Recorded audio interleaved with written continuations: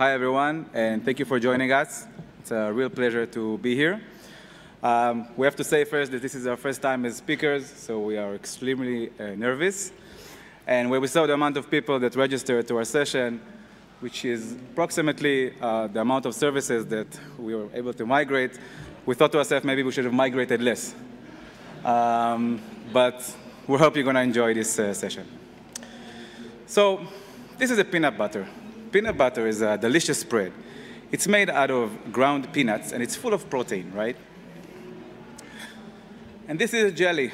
Jelly is a sweet, fruit-based spread that is full of vitamins. Now, these two spreads are well known around the world, right? All of you probably know them. Kids love them, and also adults. But when you combine them both on a piece of bread, you get the perfect sandwich, which has the perfect combination between sweet and salty. Now, you're probably all wondering why are we talking about food, right? That's not what we're here to talk about. So we at AppsFlyer did our own perfect sandwich. By integrating these two well-known technologies, GitOps on one hand and Backstage on the other, we were able to migrate all of our services, and would like to tell you how we did it. So hi, everyone. I'm Shahar. Next to me is Ran. We both work in the platform team in AppsFlyer. So if you're not familiar with AppsFlyer, we are the market lead in mobile attribution today. You can see our amazing numbers above me. We have around 14,000 customers around the world, and we own 65% of the global market share today. Within AppsFlyer, we have AppsFlyer Engineering, which has around 400 engineers today, which operate in autonomous squads. These engineers are responsible for over 1,000 microservices, which are handling over 3 million events per second. All these microservices are based on 250,000 cloud resources. Now, within the platform engineering, we have the platform team. The platform team has around 50 engineers, which are divided into 6 groups. And because we consider platform to be a product, we also have product managers. All these people together are responsible for assisting 350 R&D engineers. Now, it's important to know that we consider these engineers to be our customers. So we want to make sure that they can easily manage their resources. Let's see how we were able to evolve to the numbers you saw before. So AppsFlyer was founded in 2011. We started up as a small company. We had few developers and small amount of services that required also relatively small amount of infrastructure. With time, as our customer base got bigger and bigger, also did the requirements. So we hired more developers, and we implemented more services which required more and more infrastructure. With time, as it happened in every company, people leave, other people join, and the dependency between our services got more and more complicated. We were in a constant race to win the market, and that led us to an effect that is called a hypergrowth. These charts can emphasize how a hypergrowth will look like. You can see an effect that is called a hockey stick in most of the charts, which emphasize our exponential growth. But hey, bottom line, we won the market, right? But what also happened during this process? So first, we had no alignment. Teams were doing the same thing in just different ways, whether the way that they tested their services or the way that they deployed them. And next, we had manually managed resources. So in order to get the job done and to do it fast, developers created and managed their resources manually. So we had no audit about these resources. In case something happened, we didn't know how to bring them back into production and to do it fast. Unknown resource dependencies and ownership. Because we had a lot of teams and people moved between teams, we lost a lot of knowledge about our resources. Knowledge such as who is the owner of a service, or what are the dependencies between our resources. We also had an exploding budget. So teams wanted to be successful, and they wanted to reach their goals to do it fast. So they were using the resources without taking into account how much they cost. Resources for deprecated service were still alive, and we didn't have any defined budget for our teams. And lastly, we had a lack of technical documentation. Now, let's face it, writing technical documentation is not our favorite task, right? So when you want to speed up the process, that is usually the first thing you tend to ignore. All these causes frustration from our customers, which are our developers. Or if I can summarize it in 2 words, it was a total chaos. This sounds like a mess, right? So we understood that we need to do better. We need to adjust to this exponential growth, and we need to come up with a solution that's going to mitigate all these issues that Shahar mentioned. So we started by defining our solution principles. First, we wanted our solution to be auditable. We needed a full audit on any change made to the system. How many times bugs started because somebody manually changed some configuration which nobody knew about? Declarative. We want our developers to focus on the what and not on the how. Our motto as a platform team is to allow our developers to do non-trivial things in a trivial way. We need a single source of truth, a one-stop shop for all the operational information needed close to the developer's code. We want our solution to be community-driven. We didn't want to invent the wheel. We only wanted to use battle-tested technologies adapted by the community. Self-serve. We want our developers to be independent. We didn't want to become a bottleneck by having our developers coming to us to provision the resources. And lastly, visibility.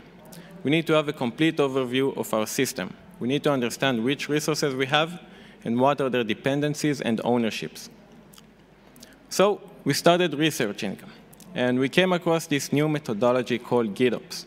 Now, I know most of you know what GitOps is, but in 2 sentences, GitOps leverages Git as the single source of truth for managing the entire software development lifecycle. It emphasizes the use of declarative infrastructure as code and automated deployment pipelines. Now, GitOps is a methodology. It's not a specific solution. But we've noticed that its core principles are actually very similar to the principles that we've wanted for our solution. It's declarative, means that the entire state of the system needs to be described in a declarative way. Versioned and immutable. So the desired state of the system needs to be versioned in Git. If we need to roll back a change, we can simply do a Git revert. And if a disaster happens, we should be able to get our system back to its desired state. Pulled automatically means that any new change made to the desired state should be automatically applied to our system. And lastly, continuously reconciled. So we declare the desired state.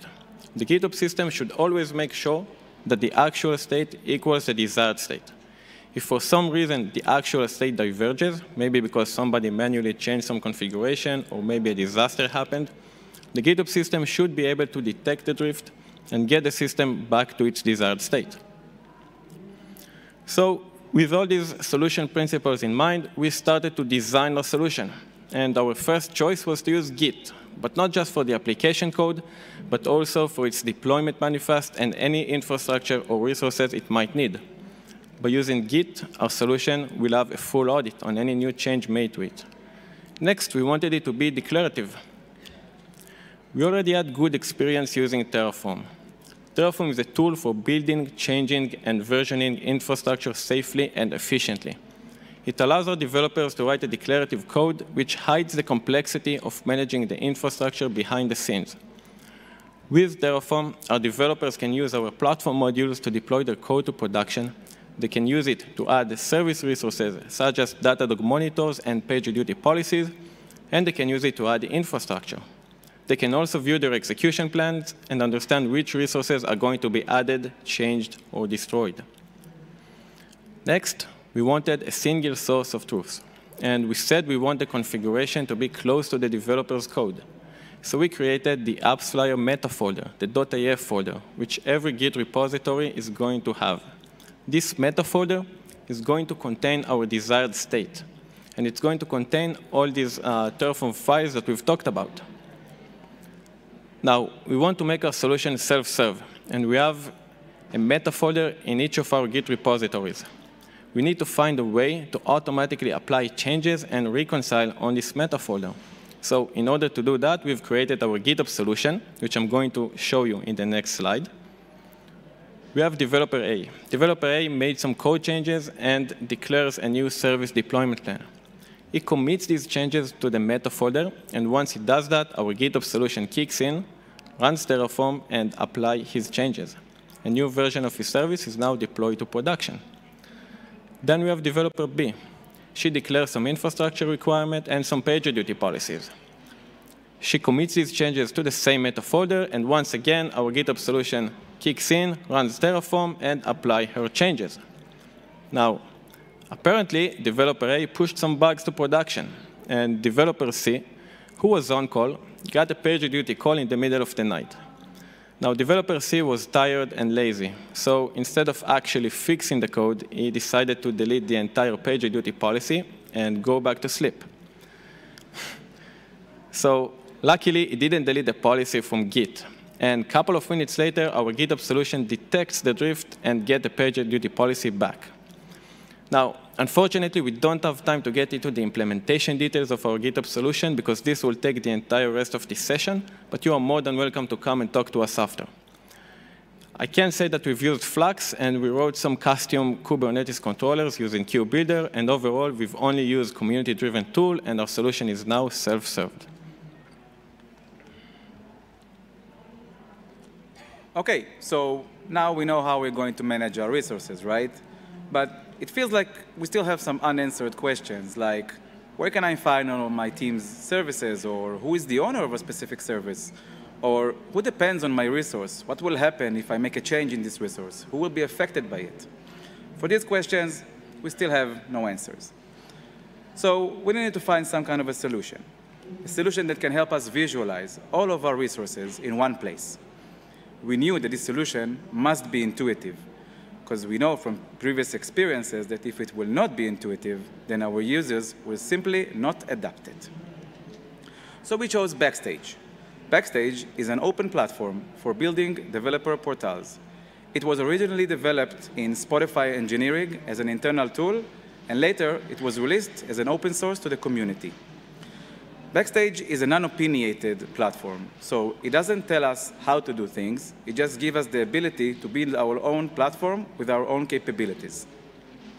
And it has some core features that are important for us to understand. The first feature is an easy-to-use software catalog. This catalog manages all of our software in one location. It has a unique and uniform look and feel, and all the resource knowledge is located in YAML files that looks very similar to a Kubernetes file, so that it will help our developers to read it and manage it. This is an example of a software catalog. This image was taken from Backstage website. You can see that we have 3 resources here. I have the ability to search on my resource, and I can also mark the ones that I'm interested in using the star option. And here is an example of the YAML file. You can see that it has a very similarity to a Kubernetes one, as mentioned before, right? We have the annotation key. We can also add some labels key if we want. And the next feature is a documentation as code. So Backstage allows us to write documentation easily by using Markdown files. These files can be added as part of our feature. So once we develop a new feature, we can also add these Markdown files, which later will be automatically translated into Backstage. Of course, these files are maintainable, and we can find all the documentation easily within Backstage. This is just an example of how a documentation will look like in Backstage. You can see that it has a really nice look and feel, even though that behind the scene, this is still just a simple Markdown file.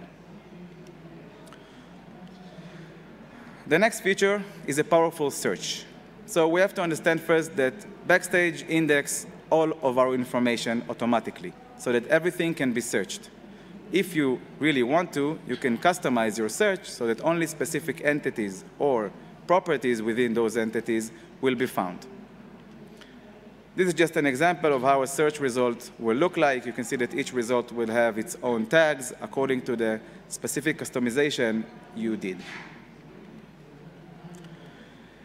The next feature is an automated software templates. Now, think of these templates as a get started guide. This guide can be created by a simple YAML file. This YAML file will have your fields and the steps that you want the guide to do. Later, once you create this YAML file, it will be automatically translated into a code. If you want, you can also customize this YAML file or the fields or the steps so that they will meet your specific needs. This is an example of how the templates will look like within Backstage. You can see that for each template, we can also add some additional information, such as tags, who is the owner, or description, so it will be easy to search and to understand the needs of each template. And this is how a simple form, a simple template will look like. Again, no code was needed, only a YAML file. And the last feature is a self-contained plugin. Think of a plugin as a functional building block. Each plugin allows us to expose a certain capability that we wish within Backstage. Each plugin has an isolated code so that the teams in your group can build their own plugins without affecting other plugins. If you also want, there is a marketplace within Backstage for open source plugins developed by the community. This is just an example, again, on how a custom plugin can look like. You can see we have a gauge and several charts here. And if you want, again, you can go to the marketplace and find a specific plugin that was already developed. Now, knowing this knowledge, we decided in AppsFlyer that Backstage is going to be our one-stop shop for everything, for externalizing all of our platform capabilities. We also decided that each entity or each resource that is going to be added to our catalog should be first standardized, and then it can be added to our catalog. Regarding the plugin development, we decided, again, following the information before, to distribute the development within our platform teams so that it will increase our development process and also the accountability and the ownership of each team within our platform. So let's take a look and demonstrate how the architecture will look like in AppsFlyer. So first, we have Backstage itself. Backstage contains of two services. One is the client side, which is developed in React, and the other one is the server side, which is developed in Node. Then we have a dedicated database to keep all of our Backstage persistent data.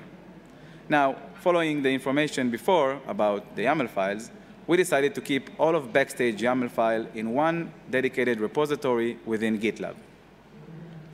And finally, we have the catalog management, which is developed in Go. The purpose of this service is to allow the CRUD operations over our YAML files so that later they can be synced back into Backstage. Now, during the next slides, we're going to refer to this part of the architecture as Backstage itself. And that actually covers all of our principal solution. OK, so we developed a GitOps solution and a Backstage solution. Now, in order to start using those, we have a new requirement. We need all resources to be managed using Terraform and appear in Backstage. So just a quick recap. Every Git repository has a meta folder containing our desired state. All the developers need to do is push their Terraform files into this folder, and then our GitOps solution can automatically apply changes and reconcile on it. So that actually covers the first part of the requirement, right? But we're still missing the second part, which is that all resources should appear in Backstage. Now, before we understand how we did that, first let's see what type of resources we wanted to see. So here's just a several list of the types that we would like to see in Backstage. And because we consider the service to be our core resource, because all the other resources will be later connected to it, we decided that it just makes complete sense to start our migration process from another internal tool that we had to Backstage on the services. Let's see how the flow of the migration will look like. So first, we created our own template using the templating capability we talked about before. That template will have all the relevant fields of the service. Later, it will have a step that will send a post request to the catalog management with all the relevant information. Then the catalog management will read this information and create a dedicated Backstage YAML file and will save it in our repository. By doing that, Backstage will use its syncing capability to sync the new added YAML file back to our catalog. So we got our first requirement covered, but is it enough? On one hand, we have Backstage. Backstage is based on YAML files. On the other hand, we have GitOps. GitOps operates on Terraform files. But these two systems, they don't actually talk to each other. Let's look at this poor developer who simply wants to add a new Lambda to his code. In order to do that, he first needs to add a Lambda Terraform file to his repository, and then our GitOps solution will create it for him. But it's not done yet because now he needs to go to Backstage, use the templates, and create his Lambda in Backstage.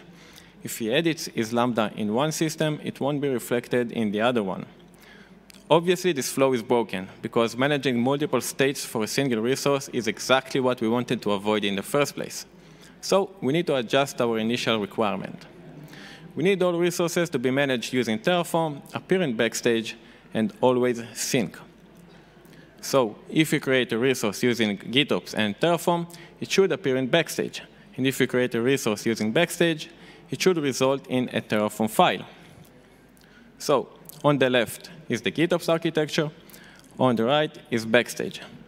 Now, going back to our migration process, and according to our new requirement, when the developer wants to migrate his service using Backstage, it should result in a Terraform file. But what is a Terraform file for a service? So at first, we thought that a service equals its deployment. We thought we can simply use the deployment manifests, which are already written in Terraform, and use those. But a service might have multiple deployments, or maybe no deployments at all. So we realized that a service can be described even before it has a deployment. And it can contain some metadata, such as language, description, PagerDuty. So in order to support all of those, we created a module, a Terraform module for a service. Now, how does it all work? So now, when the developer wants to migrate his service, instead of Backstage sending a post request to the catalog management, Backstage creates a service Terraform file in the developer's repository. As usual, our GitOps solution runs Terraform, and when it's done, and this is the part where the magic happens, we send the Terraform state to the catalog management, which knows how to parse the Terraform state, extract the service definition, and create a service YAML file, which can then sync to Backstage. So that's great, but how does it look from the user perspective in Backstage? So the user will see 3 steps during the process. The first step will be the migrating of the service, which will be responsible for creating the Terraform file within the user repository. Then, as Ran mentioned, GitOps kicks in, right? And the flow starts processing. So we're waiting until the new YAML file is created and saved in our repository. Then comes the last step, which is Backstage validation. In this step, we are waiting until Backstage sync again the new YAML into the catalog. Once this process is done, we have a fully managed service using Terraform and GitOps that is also visible within Backstage. A bit about our migration process. So we were able to migrate more than 1,000 services, and the migration process involved 45 teams in our company, and the entire process took us approximately 5 months. Our developers liked it. Most of them prefer to use Backstage nice UI and template to create resources over directly going to their repository and creating Terraform files. So they started to ask us to support more resources in Backstage. So at first, they wanted us to support Lambdas. It means that we have to go to Backstage and create a Lambda template, which creates a Lambda Terraform file in the repository. Then we had to go to the catalog management and add a mapping that can parse the Lambda Terraform state into a Backstage entity. Then they asked us to support an S3 bucket. So we had to do the same. We had to create a template in Backstage and add a new mapping in the catalog management. But then came the advanced developers. They already started to use Terraform and GitOps to provision resources which were not yet supported in Backstage. They complained that they are not able to see these resources in Backstage. The reason that they are not able to see them is because we don't know how to map their Terraform state into a Backstage entities. So at this point, we realized that we need to show them something, and we are not going to be able to map all possible types of Terraform resources into a Backstage. So until we do, we created a default mapping. So any unknown resource that we don't know how to map will be mapped to a generic entity in Backstage. So in order to understand what is a generic entity, first we need to see how a non-generic one will look. So this is an example for a service. You can see that we have a very custom plugins that are specifically relevant for services, such as PagerDuty, or we have some tabs for the CI/CD or for the deployment. And unlike this, we have an example for a generic entity, like an RDS. And here you can see we only have some shallow information like metadata. But what we did get is this. We got a full representation of a service. Now we know on which resources it depends on, who is the owner, and to which system it relies on. So a bit about the process and what we learned from this entire process. First, a change is hard. Any change that you want to do in your organization with 100 of developers will be difficult. People are used to doing things in their own certain way, and they tend to refuse to a change, even though it can help them. So always be prepared to answer all their questions and concerns. Developer experience. It is important to look at your developers always as a customer and try to make them enjoy your new process. By providing them with a good user experience, you can increase their trust in your new change. And lastly, today we talked about our solution in the company and how it helped us solve our own problem. You can decide if you want to use this one, or you can choose one of your own. Whichever solution you choose, just make sure that you always manage your resources. So to sum up what we learned today, we started up with the total chaos. All of our resources were managed manually, and we had no alignment. Then, by integrating these two great technologies together, we are now able to say that we start to manage our resources automatically and efficiently. Thank you very much.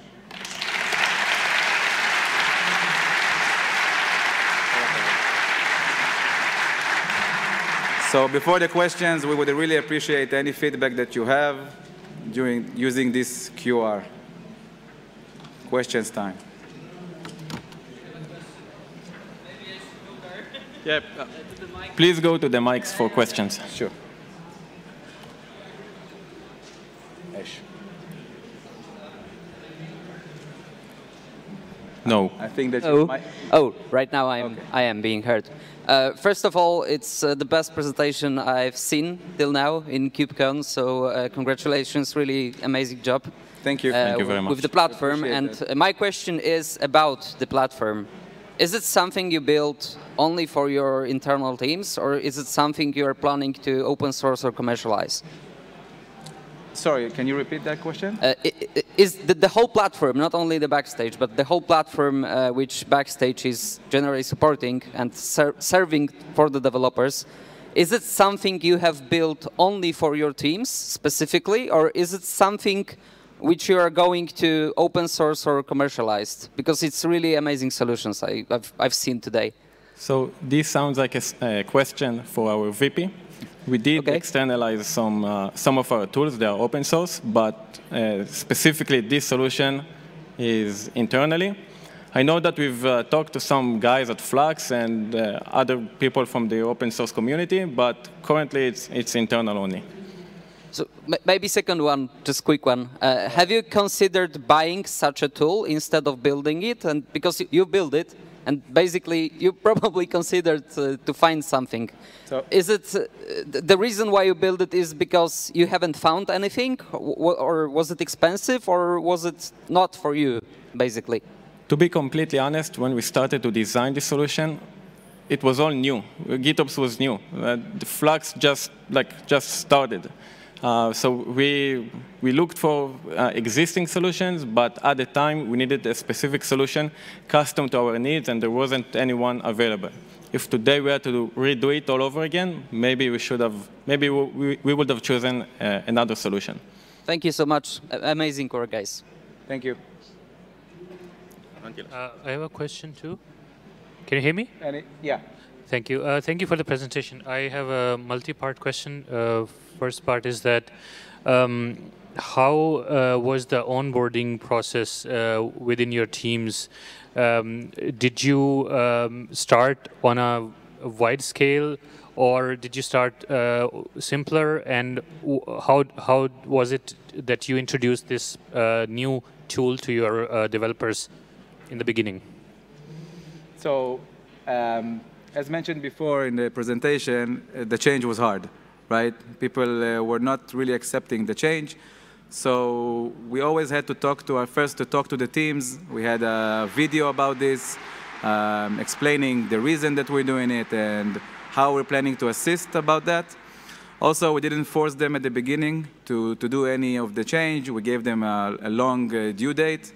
And any concern that they had, we opened our own channel, and we had us basically assisting them, whether it's in the channel or just private meetings.